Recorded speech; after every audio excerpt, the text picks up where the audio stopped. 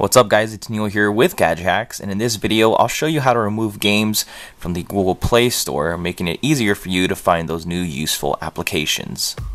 Searching through the Google Play Store, their top charts page, any category you go to, it'll be riddled with game after game, since there's new ones every day and they're pretty popular, as you can see in every category. Top new paid, top new free, and trending. You may find a non-game application peppered in here and there, but for the most part it'll take a lot of scrolling and searching. So to remove all the games, we'll be using this app called Apps Play Store link, and all it essentially does is open a Play Store link where all it has is apps.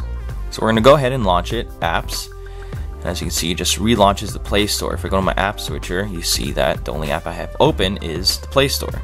It doesn't open its own application, just a link to a different type of layout within the Play Store. So if I go to top paid, it's all apps, top grossing, top new paid, top free, and trending. You won't see any games. Now if you do want to get your games back, all you have to do is close this and then reopen using the actual Play Store app icon, and then just go back to top charts and you'll see all those games occupying the top slots for every category.